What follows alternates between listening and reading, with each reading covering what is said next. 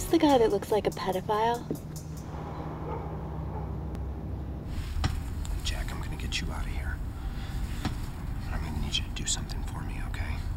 Hughes has the binders, those logs, like you were saying. I'm sure that's all the men who boarded us want. I'm gonna need you.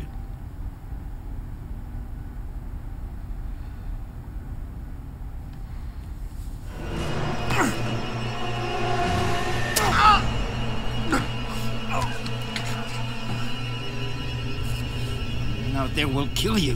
What makes you any different?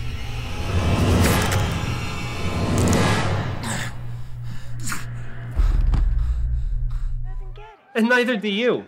Your dad hit you like one time to get a cheese stick dislodged from your throat. And it sent me tumbling down an entire flight of stairs. It's a half flight, Charlotte. I've been to your parents' place like 1 billion times.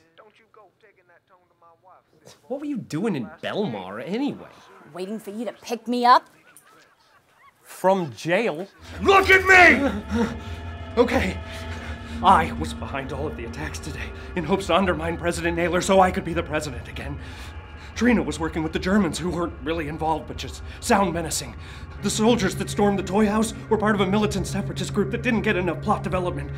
And I convinced the president to cover the whole thing up so that we could preserve the barbecue peace agreement between the neighbors. But I did it for the greater good!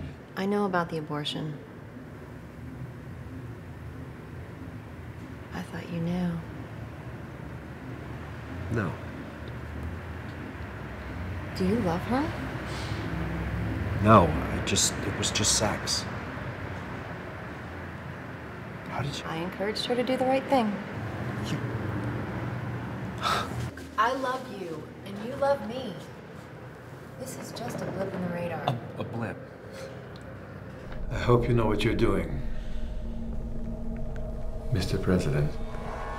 No, I do. More than you know.